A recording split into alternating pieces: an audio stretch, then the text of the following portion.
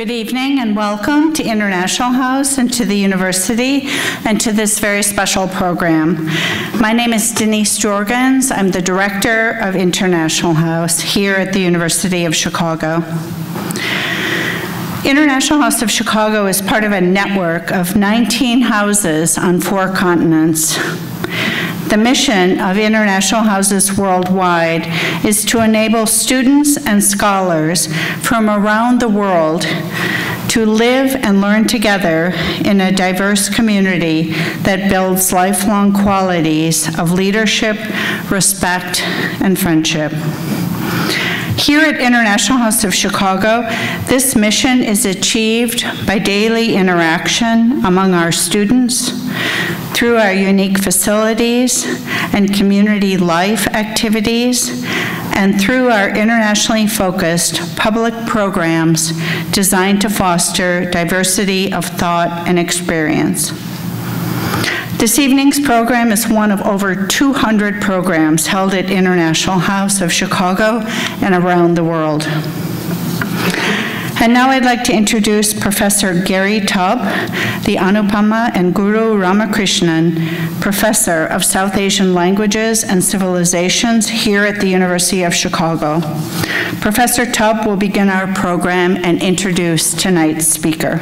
Thank you so much for coming. Thank you, Denise. It's always a pleasure to be here in the International House Assembly Room, and gratifying to see that International House, in its role as host to the world, has once again demonstrated its collaborative diplomacy by being involved in helping to bring to us a series of activities that are also sponsored by several other interesting friends. And so I'd like to begin just by mentioning with gratitude a few of these sponsors, who include, along with International House, the Global Voices Program, UChicago Presents, the University of Chicago Department of Music, the Committee on Southern Asian Studies, South Asian Music Ensemble, ION India, UChicago South Asian Students Association, and Southern Asia at Chicago. I'd especially like to mention that the series of events is supported in part by the Birendra K. and Anila Sinha Fund for Indian Performing Arts at International House. Of course, it's no surprise that so many interesting groups would welcome association with someone who's as multi-talented as the speaker that we'll hear tonight. TM Krishna is a preeminent vocalist in the Carnatic tradition. His approach to music is excitingly original, deeply expressive and innovative, while also clearly traditional and well-informed in the history and potential of the Carnatic style. As a public intellectual, TM Krishna speaks and writes about issues that affect the human condition and about matters of cultural importance. He's been an influential force in organizations involved in a wide range of musical and societal concerns. He has co-authored Voices Within Carnatic Music, Passing On an Inheritance, which is a book dedicated to the greats of Carnatic music. His path-breaking book, Southern Music, The Carnatic Story, published by HarperCollins in 2013, was a first-of-its-kind philosophical, aesthetic, and socio-political exploration of Carnatic music. For this, he was awarded the 2014 Tata Literature Award for the Best First Book in the nonfiction category.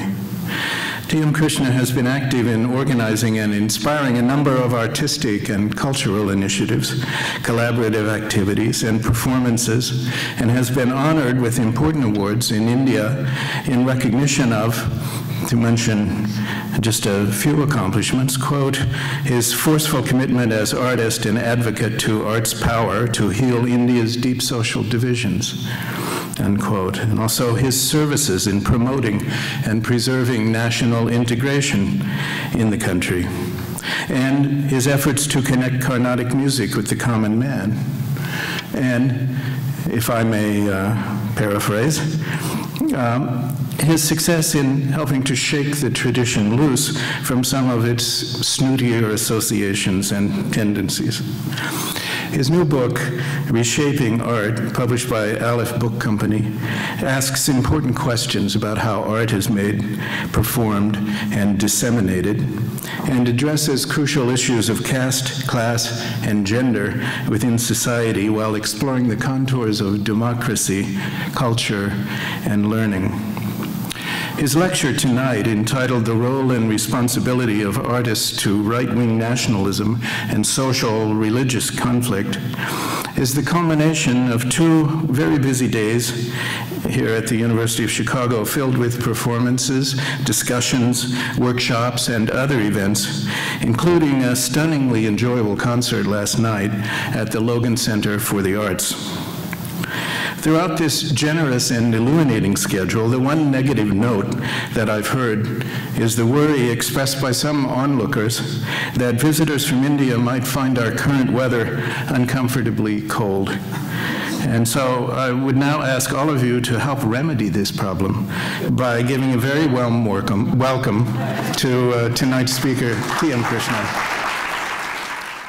Professor, thank you for such a wonderful introduction. And I must confess that the last 3 days were the coldest I've had in the last 5 weeks in the United States.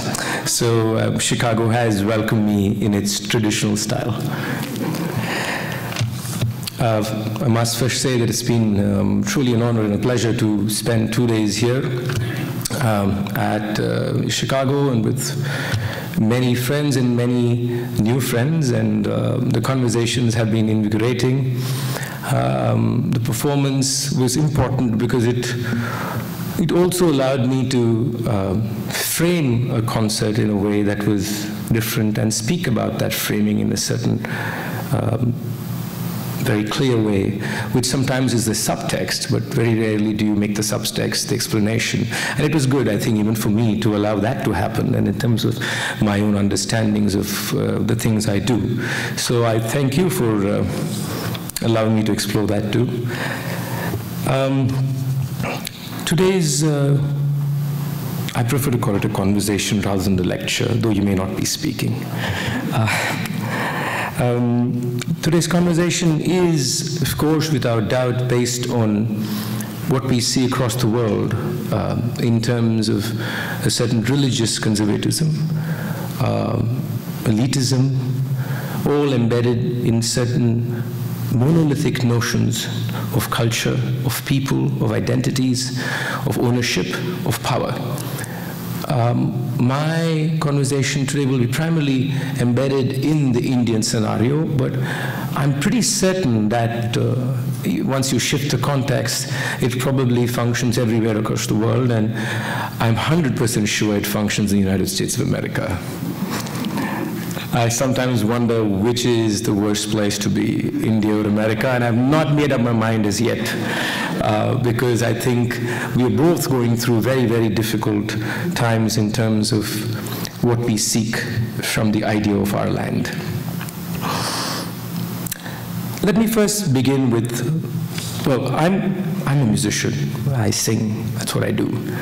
And anything I say or anything I think comes from that window that music offers me, the idea that music offers me. Whether it's correct or not is not the conversation, but the fact is that it is something that comes from an experience which I believe is at least honest in this experience. And it's going to keep moving. And therefore, let me first start with the idea of art experience, and I think that's the closest to my heart. You know, when we speak about art and its role, but what does art do to you is the question. What does art do to me? And I think if all of us reflect upon the moments when we were in art, those moments which we could call indescribable at some level, the moments where maybe all other concerns kind of disappear, the politics of it, the society of it, what exactly happens to us? What are we undergoing? What is so profound about it? Is there anything profound about it? Or is it completely culturally conditioned happening? Is it just something that you create for yourself to feel more comfortable about who you are? Or is there something that really uniquely beautiful happens when art happens? I would like to believe, yes, there is something unique that happens. And in those moments, we experience in a way that I'd like to say is detached. And the detachment is the detachment from your own self of who you are. Am I male? Am I upper caste? Am I white? Am I African American? These things, at least during those momentary phases, seem to suddenly just disappear.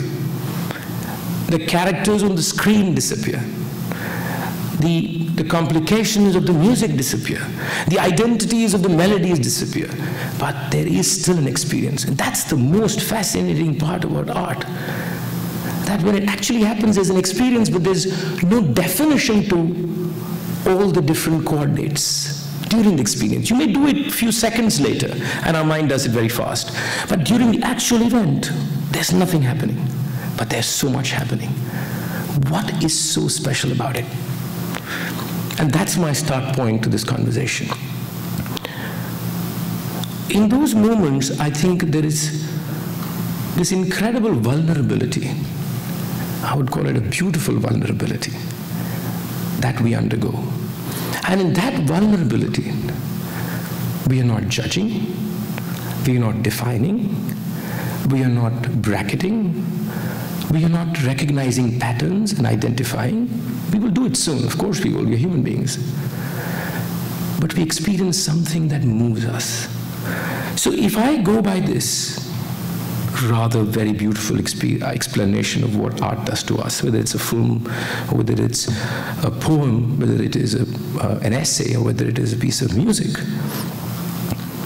we should believe that music is transcending, or art is transcending. And it should somewhere cross all boundaries and borders. But I think there is one other thing that those experiences do to us, which we maybe miss, and I think we do it subconsciously. Because in those few moments, we are not what we are after those few moments. The moment that passes, we are back to exactly where we are. We've already decided who is good, who is bad, who needs to be marginalized, whose voice should be heard, who should not be heard. All that comes back very fast. But if we can reflect about those moments and just think, why cannot I carry forward in my life a little tiny element of that which happened during that moment of art? Maybe we'll be having a different kind of conversation in society. And fundamentally, maybe we will learn to listen, which is what I think most of us lack. I think the most beautiful thing about art is it allows you to see the ugly. And we refuse to see the ugly. And that's what we go back to being ugly. I know this is a generalization, but I think you get what I'm trying to say. If this is all true, then art should, like we say, art doesn't have boundaries. Art unifies people. Art brings people together. Is it really true that it does all this? I believe it's actually a whole load of nonsense. Because art really doesn't, really by itself does nothing. It just caters to the kind set of people that the art is delivered to, and we are satisfied by what we cater, and we have this whole contractual relationship, and we are very happy. So, if you ask me as a musician, what does making art mean to me? What does it mean to create art, or create or sing, for example? There are many answers I can give you. One of the answers, it's a beautiful way for me to reiterate who I am. It's a wonderful way for us to feel wonderful about each other. It's also a way for me to display this idea of my identity. Could be geographical, could be specific, could be male, could be caste, could be anything. But all these are being displayed. But that's not why I should be making art. Because if I truly am making art, then I must see the conflict that exists between the context of the art and the experience of the art. It isn't the tension that exists between the context and the experience that art really happens. If I cannot recognize that every piece of art happens with a lot of ugliness surrounding it, and if I cannot recognize that I need to challenge every element of that ugliness, if I want to really, really understand art, then art truly does not happen. It may still be pretty, it may still be enjoyable, but those are different points. It is in this context that I think today's environment of right-wing nationalism in India, very, very majoritarian Hindu nationalism, which is taking over public discourse in India, and actually has taken over public discourse in India. Everybody else is only reacting. If you actually look at it in India, everybody else is reacting. This is mainstream discourse. In this context, it's very important for an artist to reflect about this fundamental idea of the experience which we love to call profound, and the context which is nothing but nothing profound. Context which is very, very disturbing. So, but what is this? As an artist, what is this nationalism? What is this idea of the national? If you look at any form of nationalism, it is the first thing it does very quickly is it establishes the idea of the insider and the outsider. The first thing it does, a unifying nationalistic idea means somebody belongs and somebody does not belong. And both these people know exactly who the other is. Those lines are drawn. And within the idea of the belonging, you create an idea of culture. Nationalism actually is a cultural mechanism. Whether it's ideology, whether it is economy, whether it is language, whether it is food habits, whether it is music, whether it is dance, whether it is beliefs, all this is then brought together to mean one thing, one body, one idea of Indian culture. You know, I find it fascinating we talk about Indian culture. There is no Indian culture. There are Indian cultures in plural. What is Indian culture? But we keep saying Indian culture. I say it. But what am I talking about? But that's the whole idea of nationalism. It convinces everybody there's something called Indian culture. It's convinced me. The idea to completely narrow down the whole notion of the land. I like to call it a land rather than a country or a nation. The idea of the land is completely constricted to the idea of this oneness. The idea of oneness is itself a sanitizing notion. The idea of diversity that's going to contest each other is the reality of a land.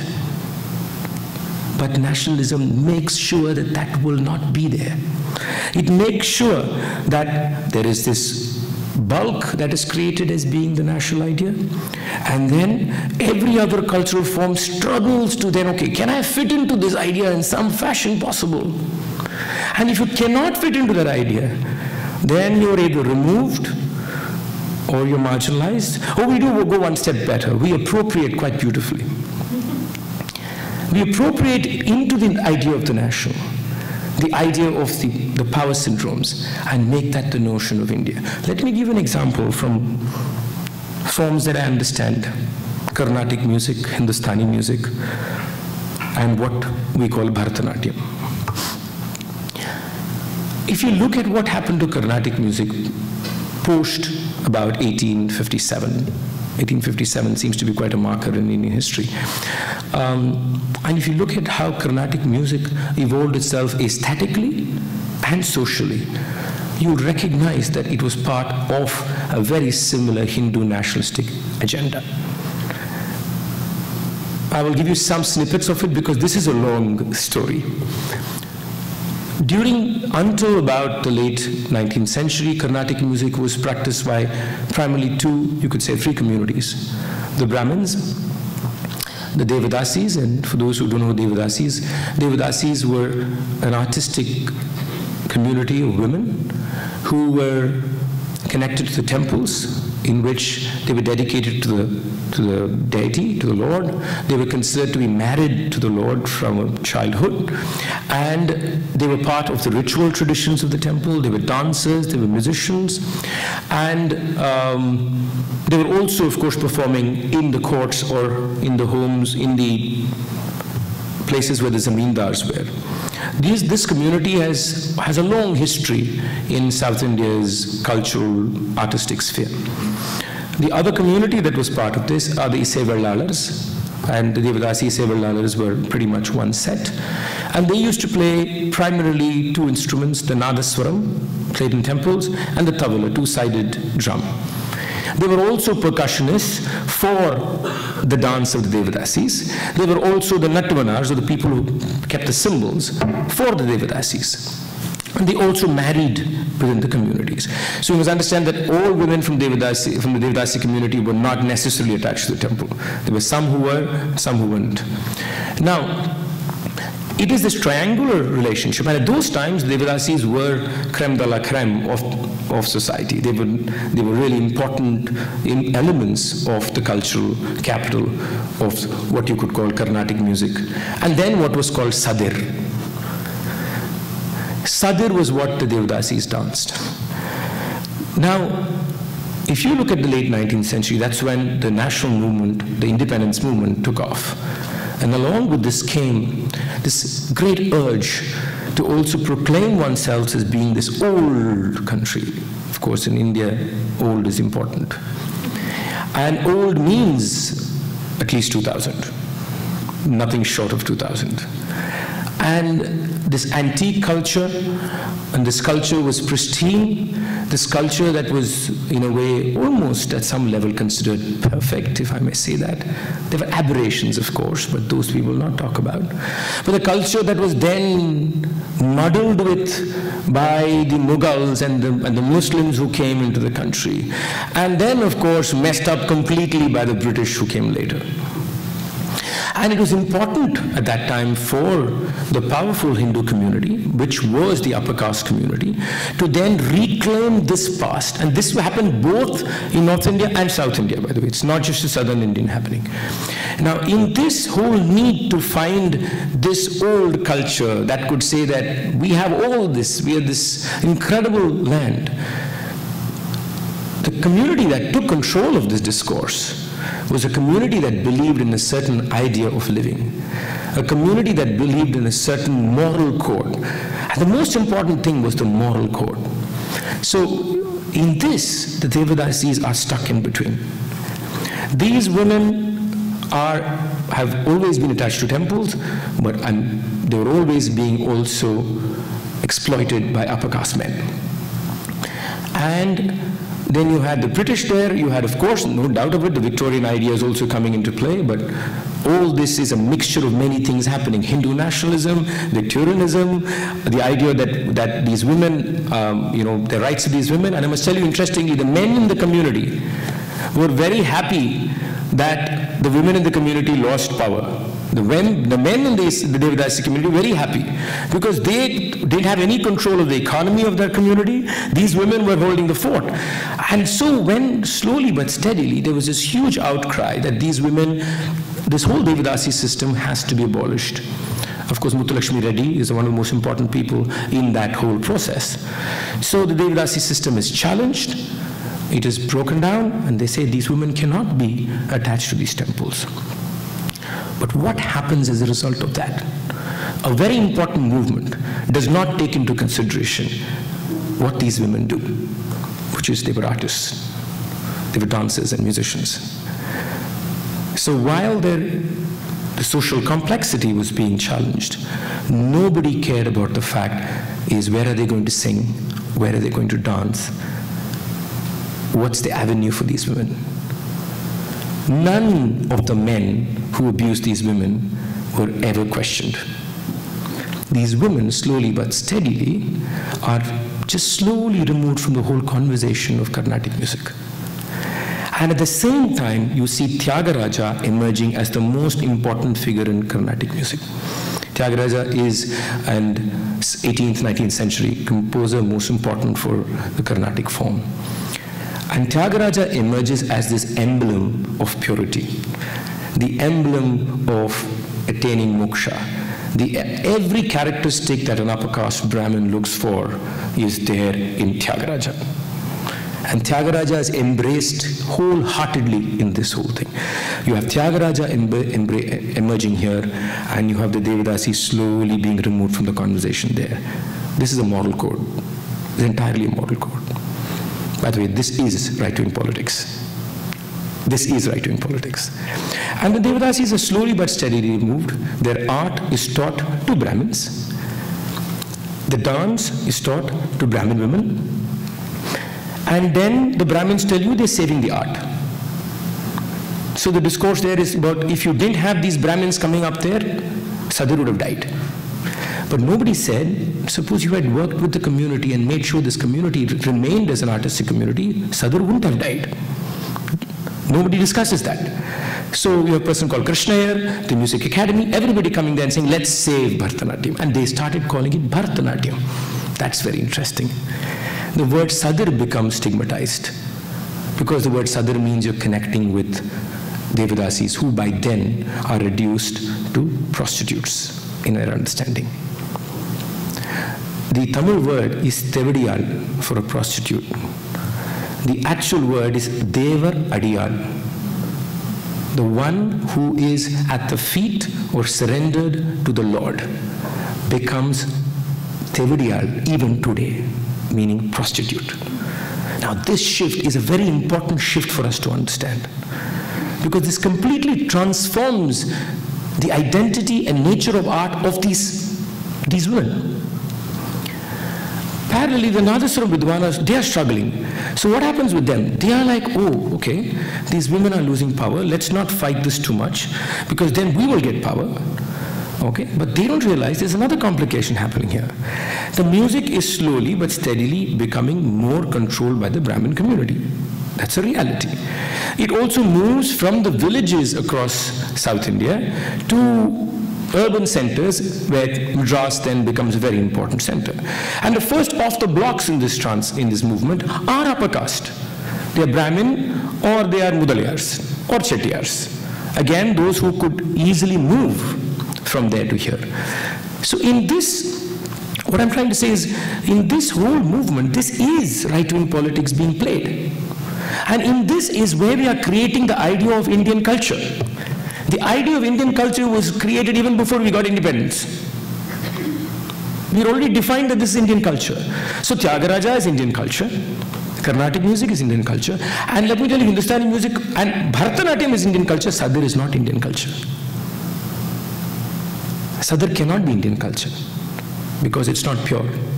And this is entirely an idea of upper caste Hindu thought processes. We can't ever deny this. It's undeniable. Now, in Hindustani music, a similar thing is happening. You have Bhatkande and you have Paluskar. Now, these two are very interesting characters. So, Bhatkande is a fascinating man. He is a musicologist. He basically says that these Gharana musicians, basically Muslims. So, there the target is a different target, right? Again, because he's searching for purity. Here the target is on basis of caste and gender. There the target is based on religion. Caste comes through, but it comes through in a slightly different way. I won't go there. I'm going to find the theory of Indian classical music, and I'm going to create a national theory for it. And everybody told him, if you want to find real theory, of course the intellectualism of India lies in the Tamil Brahmin. I mean, we are really like the intellectual capital of the country, okay? Just look around in North America and you will see it. Including your own university, by the way. So, and the Tamil Brahmin, so he comes all the way to the south. It's a fascinating document. He's written it all down, by the way. You can read it. It's in Marathi. It's in Hindi. Anybody who reads Marathi or Hindi, please go read it. So he comes to the south and he meets this incredible musicologist called Subramanya Dikshita. Everybody tells him, go meet this man. He's the only guy who can get you all the theorization. And there is these long discussions on what is the Sangeet Ratnakara saying? What does that mean? I mean, are you singing the music that's close to Sangeet? And finally, it's disillusion because he figures that nobody is singing any music that's connected to Sangeet Ratnakara. na kara. At least he comes to that realization. So then he decides one thing. He hates the sound of Carnatic music. In fact, you know how he describes it, I'll tell you. He says Carnatic music is all about yai, yai, yai, yai, yai, yai. That's exactly what he's written, by the way. That's his words, not mine. And he says, so what I need is a national musical form that is theoretically based on the brains of the Brahmins, but musically based on North Indian music. So the sound should be like us, but the intellectual capital must be from there. So then he takes from Subramanya Dikshitar this book called the Chaturdandi Prakashika. And he takes it and decides the whole thought system, by the way, in Hindustani music, came from the idea of the Chaturdandi Prakashika, which he took from Subramanya Dikshitar. And I'm very happy to say that Hindustani music did not follow the thought system because it's a ridiculous system.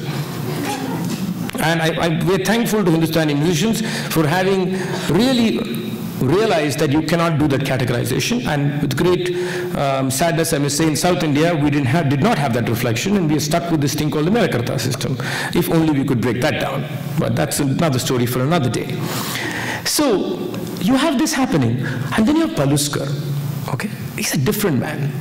He is a man of bhakti. Paluskar says we have to unite India in bhajan and bhakti. Now, do you realize I'm only discussing right-wing politics? What am I discussing here? This again idea of national, majoritarian Hindu identity being established as your culture. This search for this anchor that we can say is from the north, south, east, west of this country. And then, but Paluskar then, do you know that the fact that bhajans came into Hindustani concert was because of Paluskar? First of all, Hindustani music is a kind of a very liquid term we should not be using, because Khyal is different from Drupad, Drupad is different from Thumri, Thumri is from Dadra, but now we have a blanket name. But the blanket name is also a way of creating a national, pan-national identity, right? And also, who was singing Thumri is not in the conversation. All these things, right? Who sings Drupad, all these are very complex issues. So then Paluskar, he is very powerful. He is, he has connections in the Congress party, and therefore then he says bhakti music, bhajans have to come in. Actually, he was far more successful than Bhatkande in his establishment. He establishes the Gandharva Mahavidyalayas, okay, and he establishes it everywhere. I'll tell you I'll just go across time and tell you. If you look at Hindustani classical music today, it's fascinating that most singers are upper caste Maharashtrian Brahmins. That's a very important idea. And where does it come from? It's the establishment of Paluskar and Gandharva Mahavidyalaya and the power centers of Pune and Mumbai. Instrumental music still remains among the Muslim musicians to a large extent. They are not geographically mainly from here. They are from elsewhere, Bihar, Kolkata. So then there's a huge shift in the vocal that happens 40, 50 years later, by the way. But the effect is an interesting effect. All this is a conversation on culture, on the identity of the country, which, by the way, independent India adopted lock, stock, and barrel. Whether it was the Congress in power, whether it was the Janata in power, it didn't matter. We all bought into this. We all bought into the idea that this is India. During the 70s and I think it was the 80s, when India had this India festival across the world, I think it was called Festival of India, sorry, correction. Just look at the Festival of Indias. They were just representative of this in the 80s. This is 40 years later. And these were the people who were fighting this kind of identity politics. But then, culturally, you accept this. I'll give you a very interesting experience I have many times. So I meet, within quotes, liberals. And we're talking politics, we are in agreement with everything. Of course, we always talk in echo chambers, so we will be in agreement. And yes, I agree that, discrimination, everything we agree upon. And then, in the conversation somewhere, I'll bring musical experience or art experience. It is fascinating how, when it comes to that, there'll be a but. In experience, they will suddenly say, whatever said and done, to Hindustani music, what I feel through that. I agree, all these art forms are lovely. But, because emotionally and in their experience, they are not able to see the problem in what they are saying. they're not at least willing to problematize the fact that their experience is conditioned by something else, which is exactly the things they fight politically and socially.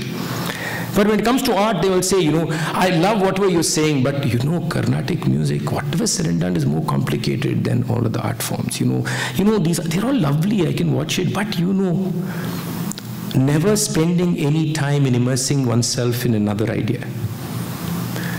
And therefore, in this whole story, we have to first accept that though I say right-wing nationalism in a present-day context, it is the foundational basis of society.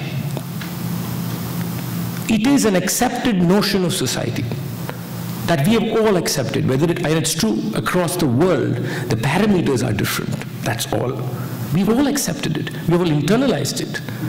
So we may speak politics, but within our experience, we are still playing this little game of identity.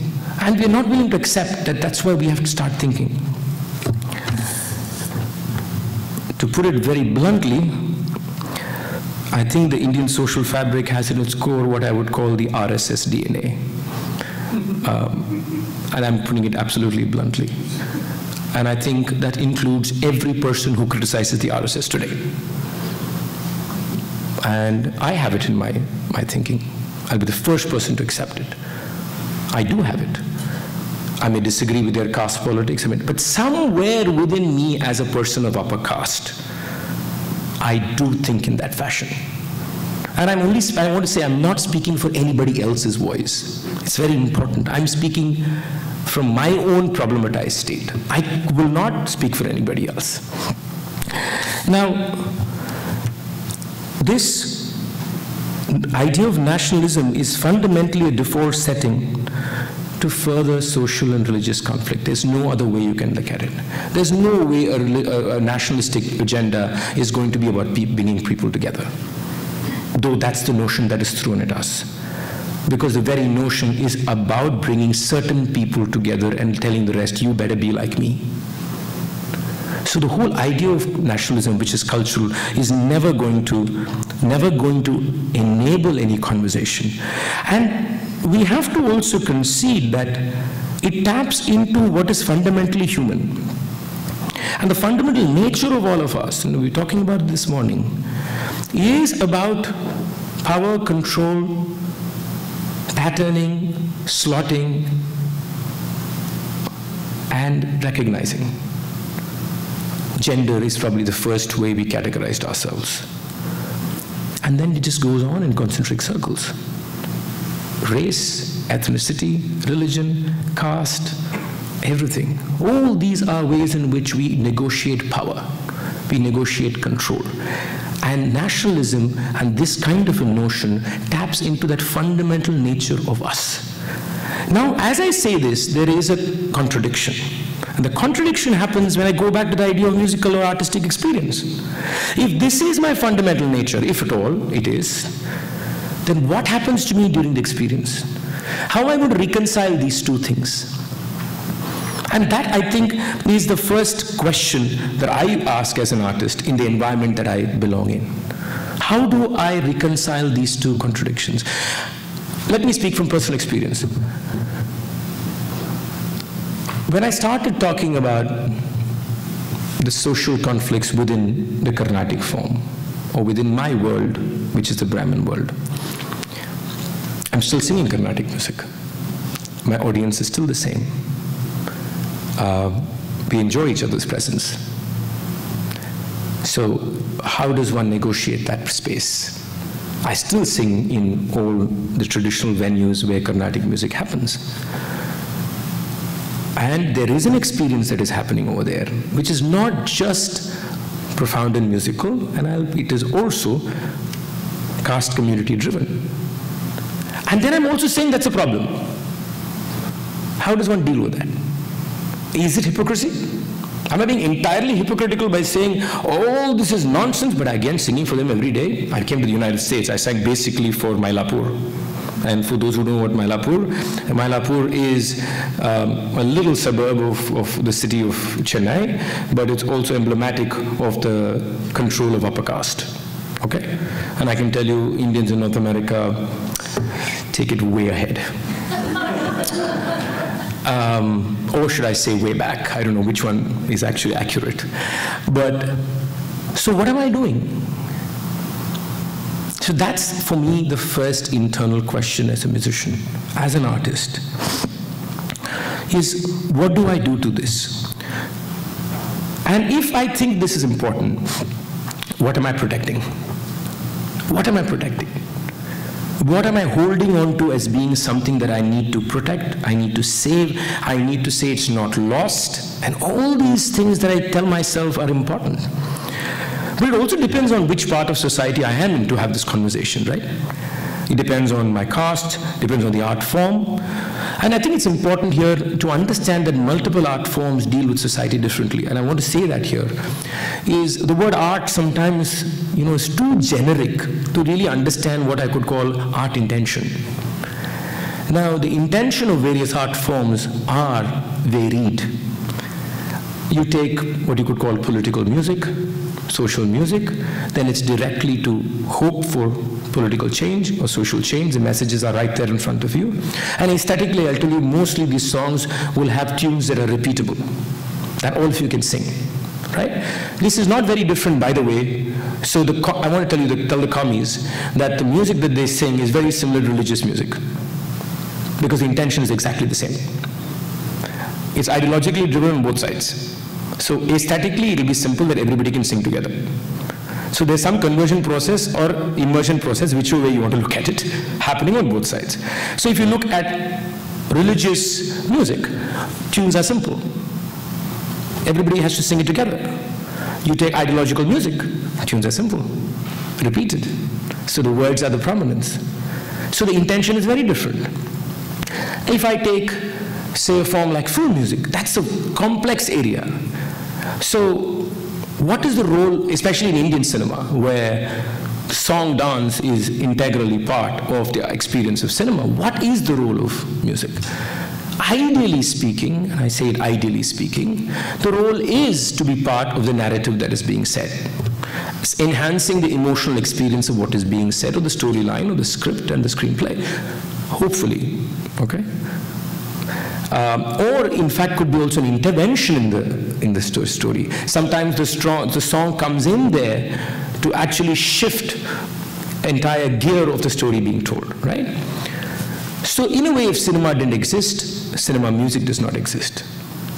So there it is part of an idea of storytelling of a very different kind. What happens in Carnatic music? And this is something that I struggle with, like yesterday's concert.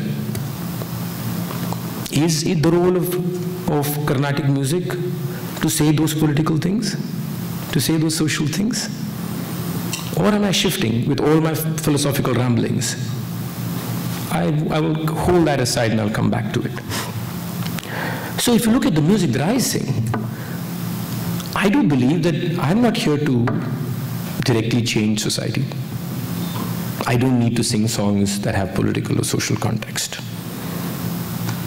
And at some level, it's an abstract relationship between what is the text, between the idea of the raga and the idea of rhythm, the idea of melody and rhythm.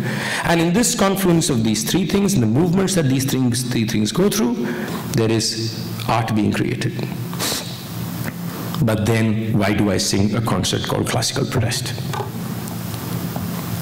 Because it's important for me to recognize, this is something we started this morning with Chalapati, so I'm bringing it here. It's important for me to recognize, this is something that I came upon later, that even to get to the abstract, and which is hopefully a way of, shall we say, muting all the differentiations, you have to use the literal and subvert the literal. If I don't subvert the literal, which is what you get out of Carnatic music as being a certain religious, certain spiritual, certain ritualistic experience, if I don't find ways to subvert that in the person listening to it, and these are all challenges to exactly the right-wing politics. If I don't find a way to subvert it and say, I will sing about a Dalit farmer, And I will also sing about Rama and allow Rama to contest himself with the Dalit farmer. I will sing one song that says I'm a believer, another song says that religion is rubbish, and allow the two ideas to contest. And if you find profundity in both these ideas musically, then there's something interesting happening in the experience. Hopefully.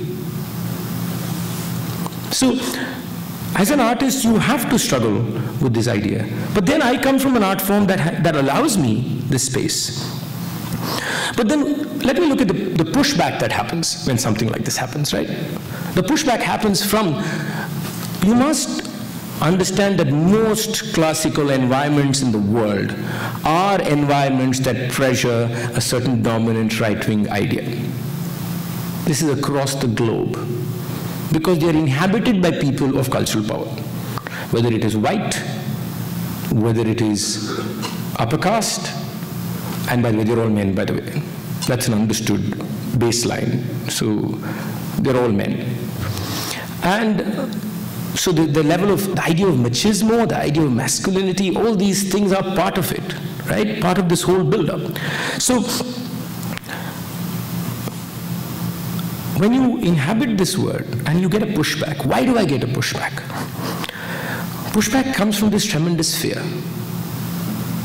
A lot of people, let me also recognize, who believe in that kind of a dominant politics are not bad people. You know, they're not some evil beings who are there to destroy the country. No, they truly believe it. They truly believe, they fear that my actions are going to destroy something that is precious. They're protecting something. You know, they're taking care of something. The question is, first, what are they protecting? What are they trying to save? So I'll come back to North America for example. So I've met a lot of families here, and they always are in this urge to protect something for their children. You know, somehow you have to protect something that my child will not have, because they didn't grow up in India. And therefore in that mostly Carnatic music, Bharatanatyam, could be Veda class, could be, what is that, Bal Vihar, right? There are a lot of Indians here, am I getting it right? Okay, Bal Vihar. All these are ways of protecting something, right? This whole idea that they need to be immersed in Indian culture. And we know what this Indian culture is. I've already defined it before, so I'm not going back. This will not be a discourse on Dalit conflict in India. This will not be a discourse on, say, what happens in terms of untouchability in India. The fact that manhole scavengers are still part of Indian societal structure. That's not what Bal Vihar is going to be teaching you. Bal Vihar is going to be telling you that the Gita says this, we are so pristine, we are so pure, we are so wonderful. Now, after all this, and first of all, these children are fighting a battle, often two identities. One when they open the door and get in their home, and second when they close the door and get out of the home. And there is this two worlds which is like sometimes colliding, sometimes ununderstood.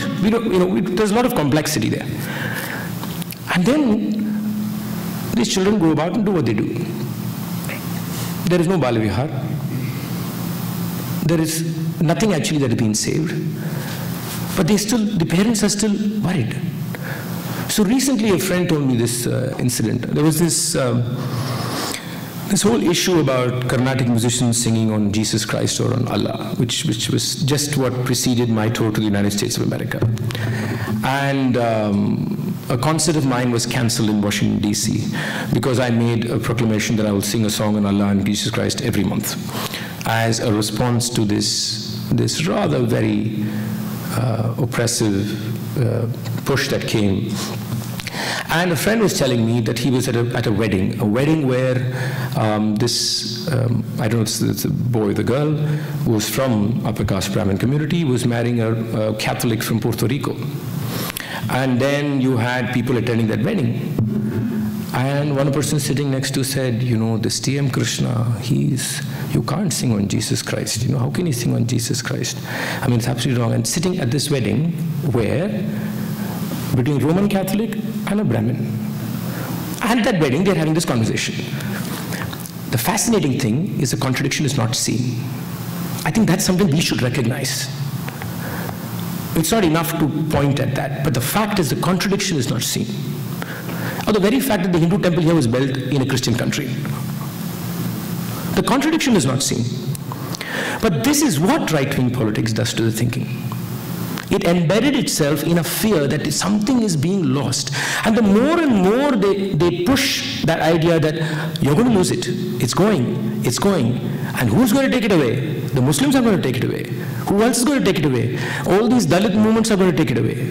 And they scare the shit out of people. And this is what everybody does across the world. Now, which is why you will always find in India, especially, I can speak for India, is that any kind of protest, whether it was the communists or the Dravidian movement or any of the movements that were actually against an hegemony, used the music of the lower caste as their avenue. If you even go to the communist movement, you will find theater and music from the lower caste community being part of it. The Dravidian movements, even the songs that they sing, of course Dravidian movement also used cinema, but that's another story. But if you go to their thing, they use the instruments that come from that caste. So inherently there's another division here.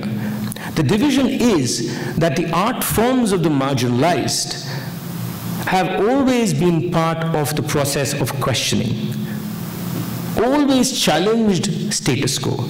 But the art forms that belong to the idea of national identity very rarely engage in that because they do not believe there's anything to challenge. If at all, they are always intimidated by the fact that somebody is challenging it. So, you have, if you take just art, you have as artists from different sections, who are looking at all these pressures. You have people like me, who are culturally powerful, who are close, protected, safe, and who are disturbed if there's even one little movement happening here. I mean, one really ironic thing is, I wore a lungi. For a person who doesn't know what lungi is, you know what a sarong is, right? Okay. I wore a sarong for a concert, and that became an issue. I was shocked that that could even be an issue. Why is it an issue? Because it's a question of purity. Why is it an issue? Because Muslims wear it. It's a question of decorum within quotes. That's the level of fear. That's what I'm pointing to. The level of fear that something is being tarnished, something is being corrupted. And then you have what you could call upwardly mobile art forms, which means upwardly mobile groups of people, where then they move towards a social recognition that they want from the accepted norm, which is the upper norm. And actually, they are the ones that play the right-wing game very, very interestingly. Right? So they adapt their art, adapt their culture, adapt their beings to suit what the right-wing hopes. And I must tell you, right-wings have tapped into this community brilliantly, absolutely brilliantly, because they create an aspirational model and say, look, so therefore their art forms also have to be tweaked, stories have to be changed, morality has to be brought in, all this happens. And then you have, of course, like I said, communities of Dalits especially, or marginalized Muslims, who have their own music, their own dance, their own culture. And here I must again tell you, about a month before I came to the States. So we've been looking at this idea of having an art festival in what is usually considered a space which is unsafe, and and that is usually a space where you have the marginalized community living. Where they live is considered unsafe. I mean, this is what we believe, right?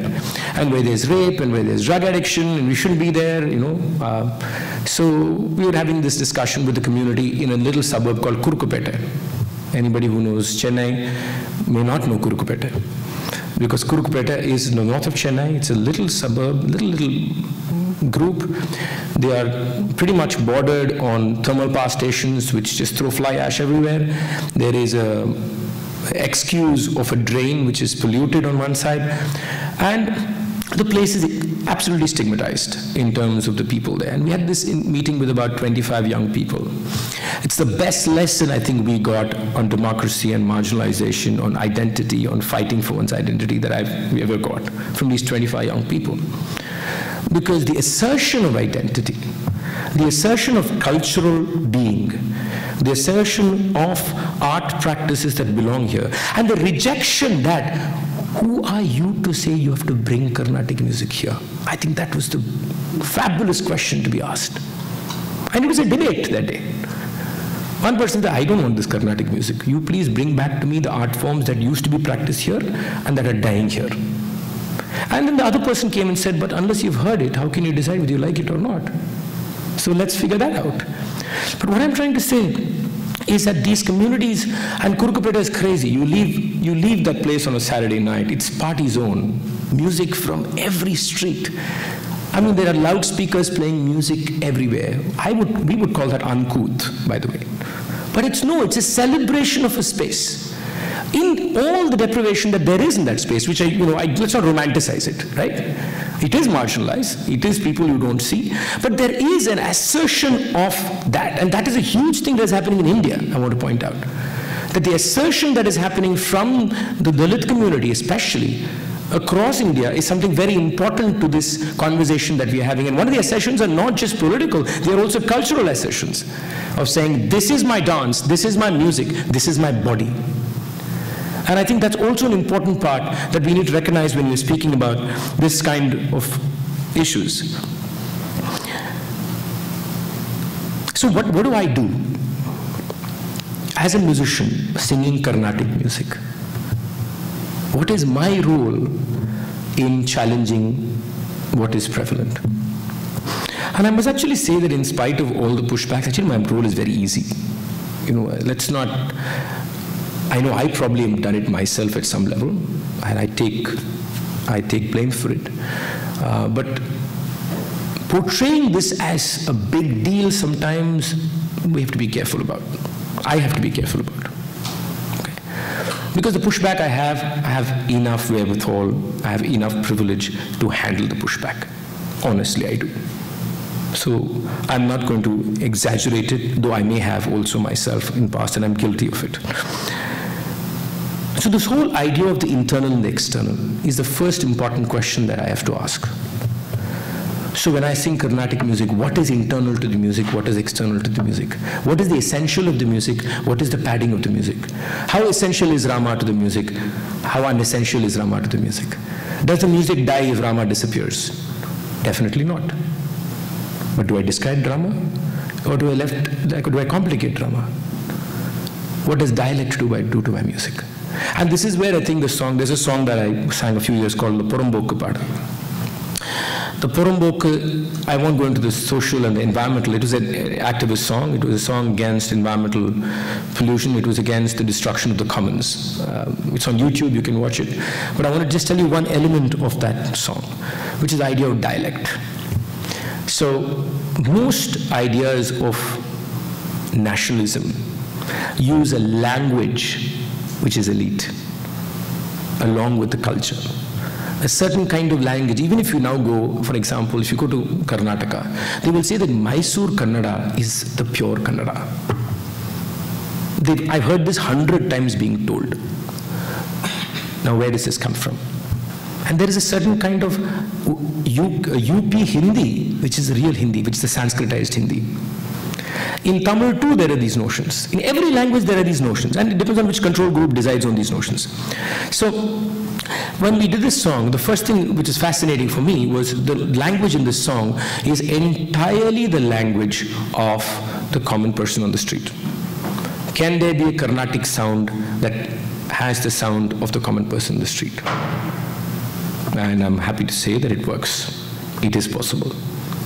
So these shift a lot of things, perceptions on what can be inside, what can be outside. And you have to go into many more questions of patriarchy, for example. And in this, I want to talk about something that's happening in Carnatic music today as we stand here, which is the Me Too movement. The Me Too movement has second wave has hit India.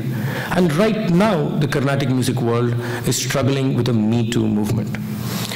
And as it is unfolding, you can also see the unfolding of patriarchy coming very fast and holding on to it. And within that is the same idea of nationalism, the same idea of you can't create an idea of impurity among people who perform this pure form of music, which is the identity of India. It's all saddled together. And therefore, when people push back on this, what you don't realize is it is and the gender issue is already embedded in this culture. Okay, so you already have an idea of patriarchy musically, aesthetically, and then you're the issue of women being abused is coming up. So if I accept this, I accept everything. The whole box opens. You accept that there has been an aesthetic, social, political, masculine machismo that has governed the whole idea of this culture. Therefore, you push back everything. And then all the crustiness starts. I mean, it's almost like, I mean, I'm not trivializing it, don't get me wrong, but it's almost like watching these movies, you know, where you have all the clouds suddenly just coming up and enveloping and just making, it's exactly like, it's fascinating to watch social media. I'm like, wow. And there are little things, you know, one small comment here, one small comment there, one small thing there, and then slowly the web starts forming and saying, you know, but you know, most of, you know, we don't know about how true these women are, but you know, I have learned from this teacher for the last 50 years, and then dash, dash, dash, dash, dash. And so, one of the things that I have to challenge, if I have to challenge right-wing nationalism, is this very notion of purity. This very notion that there is idea of perfection, a cleansing perfection. And that's one of the challenges to be a Carnatic musician. I'm going to just shift gears a bit here and say another very important aspect is which we have to consider, and this was a learning I had. There's a person called P. Rajagopalan, who's a Kuthu artist. Kuthu, some people, you know, this whole debate about Terukuthu and Katte Kuthu, and which should be called. Kuthu is a kind of ritual theatre that you find in southern India, which is practiced in temple and on streets. And in one conversation with him, he said something to me. He said it in Tamil, and he said, for me, art is labor. In Tamil, I'll say it in Tamil, it's far more effective. He said, "Yanakku vandu kalai uzhaippu." I would never consider Carnatic music labor. I'm creating knowledge. And that's such an important part of this conversation of somebody hijacking you in terms of nationalism. Fundamental to this idea is also deciding what is knowledge and what is not knowledge. It shocked me when Rajagopal said this to me. I probably should not shock me, but it did. Because the fact that because in his artistic expression, there was a caste implication, caste obligation involved. The fact that it was a physical, they do it all through the night. The fact that it is a physical labor of dancing all through the night. If I sang all through the night, it's a spiritual experience. If he dances through the night, it's labor. And it's a spiritual experience that's the identity of the country, not the physical experience. A very important aspect of this politics is the division that is made between the spiritual and the physical. And in India, we do it constantly. And it's the spiritual that we seek to make national, not the physical. And if the physical challenges the spiritual, then you have a problem with it. And it should. So knowledge becomes a very important aspect. So how does, for example, an artist from a marginalized community or performing an art that's ignored? And I must tell you another thing is many of these art forms are not lost. We keep on saying this is lost. Many of these art forms are flourishing in many villages and towns. The very fact that we are saying it's lost itself says something about what we think of them. We always want to rescue something. We are the saviors, right? We are saving something. But they're actually flourishing. There are hundreds of people listening to it, watching it. But they're not part of my discourse. And I'm just not talking about the media, by the way. It's not the media. But let's also accept that the media is also people like me, so it's a catch-22, right? So we're the same people saying the same things, and it's very fascinating. Even the liberal media is saying the same thing that actually the right-wing media is saying, without saying it actually. So while the so-called liberal media is battling right-wing politics in terms of every other assertion, what kind of India is the liberal media still discussing? It's the same kind of India. There's a complete contradiction in that. There's an entire contradiction in that, and we don't recognize that that is what right-wing politics captures, and captures all our imagination into. And what does, for example, marginalized community or art forms or cultures do about this? And I think they have to actually use, of course, this is a far more complicated argument, but I'll just give you the surface. I'm sure some people may have a problem with it, but it's good. We can still think about it. I think they have to use the tactics that the so-called classical did to get themselves legitimacy. For example, how did Bharatanatyam get legitimacy? How did Kathakali get legitimacy? The first thing that we did is we built an institution called Kalakshetra and Kalamandalam. We got the government of India to be part of it. You institutionalize something, you've already given yourself a national identity of being that culture of India. Every poster will have a Bharatanatyam dancer in some angle somewhere of India. One of the things I think is important is for communities of the marginalized to think of how they can institutionalize the idea. Not within the parameters that the upper caste did. Let me say, it's a very complicated argument. But I think it's important to challenge the idea of institution. Though we may say in India we are Guru Shishya Parampara, we are oral Parampara, there is an institutionalization of that we can't deny. And there's a legitimacy that happens in the institution. So when I go to watch the training of a Kutu artist, I don't give that institutional respectability or structural respectability to it that I would in a classroom like we did today in the afternoon, in the workshop. It becomes a serious avenue. So how do you create this discourse? The whole idea of bringing attention to knowledge creation. You have to subvert every mechanism that the people in power used to gain the legitimacy of knowledge. Is that possible? Theorization, is that possible? I think it is possible, and I think there are some examples of it already emerging. Writing about it. And we should stop writing about Indian arts only in anthropological senses. Please stop. I'm sorry. I know this is probably the wrong place to say it, but never. I'll tell you why. You're going to do what you're going to do anyway, so I'll tell you why I'm saying it. Because there is a certain categorization that happens through that.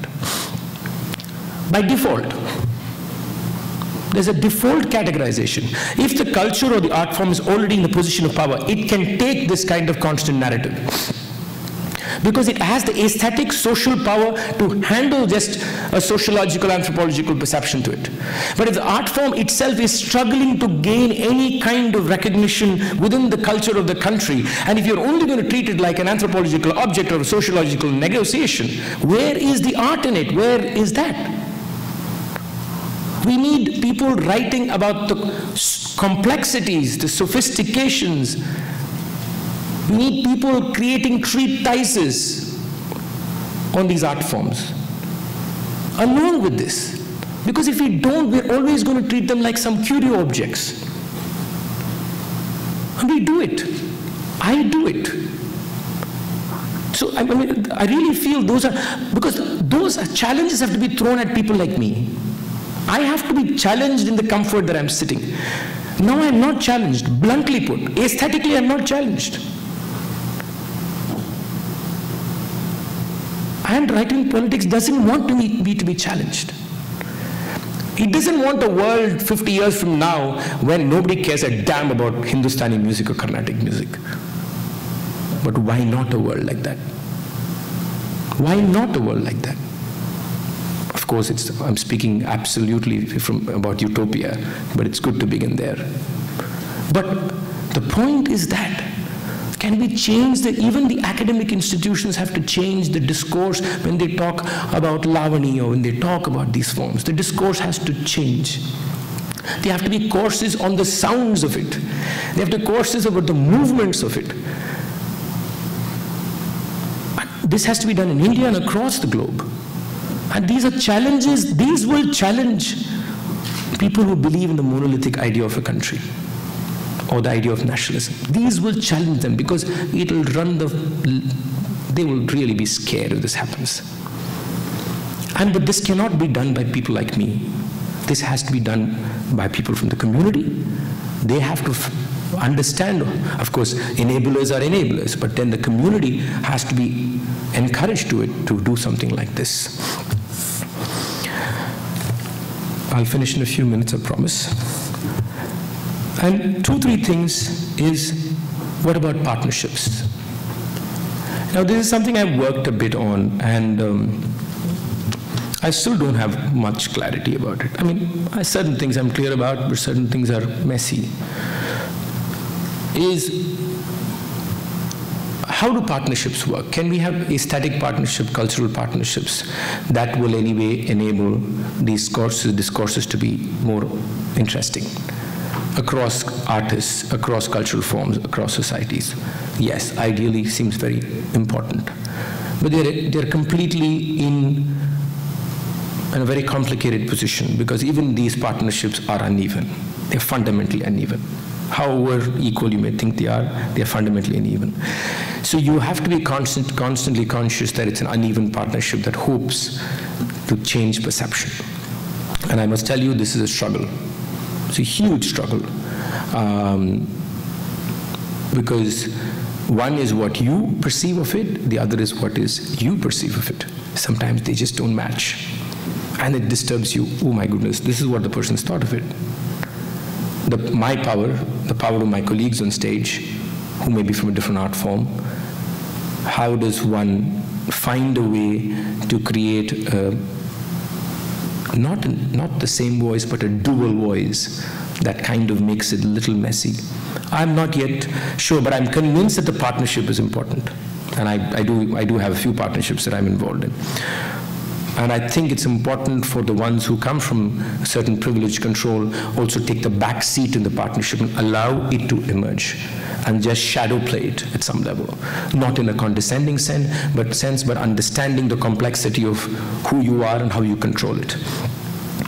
Another interesting thing in India is we always talk about art in schools. Especially with music, they'll say, you know, look at the West. They all learn the piano or something. School, they all sing songs or something. I don't know how much this is true, but this is what they usually said, okay? But nobody asked the question, why this music? If I say music in schools in India, everybody's understood it's the classical form. Nobody asked that question in this country too. Nowhere. Why should it be only classical music that's taught in a school? Or as a primary, I'm not talking about the other things, as a primary idea of music. Why is it always the classical that occupies that space? Why do you always presume it has to be the classical? I can tell you that I myself, my wife Sangeeta Shivkumar is a musician. Both of us work with 5 public schools in Chennai, and we teach Carnatic music is taught in those public schools. And we struggle. We think it's important, but at the same time, it's like, why only Carnatic music? We have to find a way of getting some other art forms also. The whole idea of what is inside class activity and extracurricular activity, that also defines what is important, what is not important. So when we say art in schools, we have to think deeper about it. In the US, when I was having a conversation now, about 3 weeks ago in one city, a similar lecture, a person was very disturbed with me saying that many art forms have their own identities and we have to find ways of straddling multiple identities in a non-judgmental fashion. So he got up and said, but what do you mean? You know, all these rap songs have all these horrible words in it. They use the 4-letter word so often. Are you saying that's the kind of music children should sing? So I said, I'm not talking about children, but if you think that kind of music does not deserve space in society, that's deeply disturbing. That's also a kind of music that deserves a voice and deserves to say what it says. And it also deserves the access that every other form gets, not just in terms of popular culture. Popular culture is not necessarily considered respectable culture. So when people keep on saying that, 10 million people hear this, it doesn't mean even those 10 million people put that above the idea of the classical. No, they don't. Even the people within it, somewhere will say, of course this is popular culture, I love it, but you know what? Only thing, if I go into the film industry, for example, to sing a song, I'll be given special treatment. That's my caste, my gender, of course the fact that I sing Carnatic music. That's all, that's the only tag. So these are all subconscious behaviors that we have, so we have to challenge this. I just want to conclude by saying that the right-wing politics that is there across the globe is only emblematic of how we have built society. It's emblematic of the fact that culturally, aesthetically, and to me that is what we miss, that the segregation of society is aesthetic. It isn't the sound that you hear, it isn't what you see, it isn't the idea of beauty. That's where you're segregating people. And within that is religion, practice, and all this. But what is it? It's about your body, it's about your movement. How do you pray? What's your ritual? All these are aesthetic bodies. We keep talking only in terms of constructions, but not in terms of experience. Right-wing politics is about experience. It taps into this fundamental idea that you're divisive experientially. And unless we recognize that as being the most important part of the way we divide ourselves, then nothing is going to change. Which is why the artist and the art form becomes very important. Because they are the idea of aesthetics. And the politics emerges from aesthetics, from experience, from that deep feeling. And we have to muddy deep feelings. They have to be messed up. Because only when you mess it up, there's discomfort. So when we speak about religious divisions, it is not about which God you pray to. It's about everything else but that, by the way. Allah and Rama are not the problems there. The problem is something else. Christ is not a problem. It's about prayer, it is about life, it is about food, it is about attire, it is about color, it is about everything else. But we keep thinking it's about Allah. It's not about Allah. The fear is not Allah. The fear is the identity of the person, which means who is this person? Geographical region of the person, cultural habit of the person. So that is why the artist and the art becomes so important, because these are avenues of challenging these fundamental divisive notions in an experiential way. If we as artists can move it a little bit, then there is a great possibility of a conversation. And I think in this environment that we live in today, it's pretty much across the globe, let's be honest. It is an environment that's across the globe. It's important for artists and art forms to rediscover their own self, to challenge their own self, and to discover within that the ability to shift experience, and also the ability to shift their own experience, which means you're shifting space, you're shifting people, you're shifting what you sing or what you play, who can play, who cannot play. And it's important to ask this because otherwise all these discourses become appropriative discourses. Can this be done? I think it can. I think you don't need a national movement for it because, again, that's a nationalistic problem. We don't need national movements. We need multiple small movements, small little things happening in little hubs in many places. We need hubs of art, hubs of cultures, hubs of artists on the street, on the road, on the stage, and everywhere, asking these questions of experience, asking these questions of ritual, asking these questions of identity. And then I think we have a better way of grappling with right-wing politics, because let's be very clear, it's not going to ever go away. Thank you very much.